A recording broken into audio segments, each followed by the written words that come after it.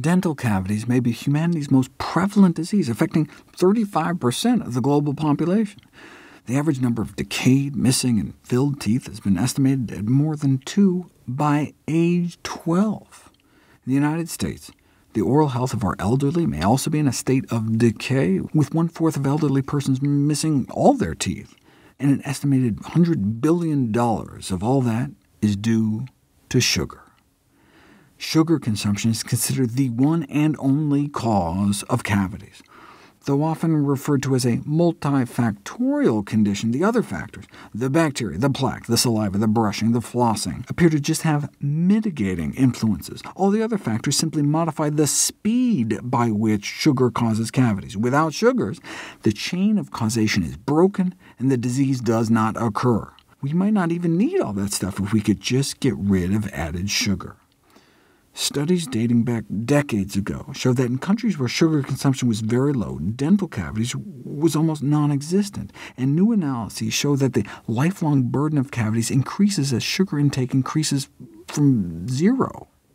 The most comprehensive national data are from Japan, before, during, and after World War II, where the incidence of cavities tracked per capita sugar intake as it dropped from about 8% of calories down to just 0.1%, less than a teaspoon a week, before rebounding to about 14%. Such studies show that cavities continued to occur even when sugar intake comprised only 2 to 3% of caloric intake. Given that more extensive disease in adults doesn't appear to manifest if sugar intakes are limited to less than 3% of caloric intake, a public health goal to limit sugar intake to below 3% has been recommended. This led to the suggestion that traffic light labels mark anything above 2.5% added sugars as high. That would make even comparatively low-sugar breakfast cereals such as Cheerios red light foods. The recommended 3% cap on total daily intake of added sugars wouldn't even allow for a single average serving for young children of any of the top 10 breakfast cereals most heavily advertised to them. Obviously, soda is off the table. One can has nearly 2 days' worth. The American Academy of Pediatric Dentistry adopted the more pragmatic goal, recommending sugar intake stay below 5% for children and adolescents, matching to the World Health Organization's conditional recommendations for both children and adults.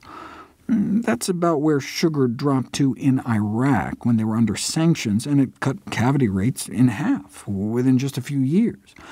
Of course, the sanctions may have cut other things, like children's lives, short, though that was apparently fake news, a consequence of government manipulation.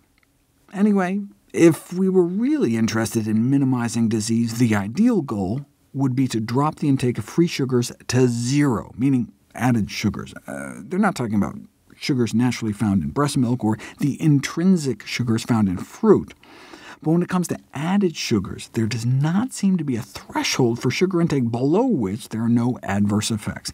An exponential increase in cavity rates for sugar intakes even starting as low as 1%.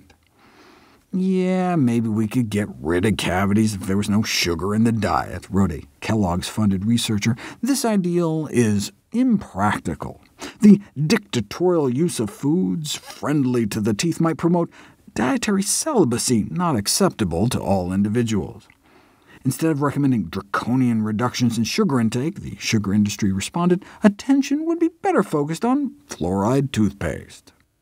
That's the perfect metaphor for medicine's approach to lifestyle diseases in general. Why treat the cause when you can just treat the consequences, right? Like, why eat healthier to prevent and treat heart disease when we have all these statins and stents?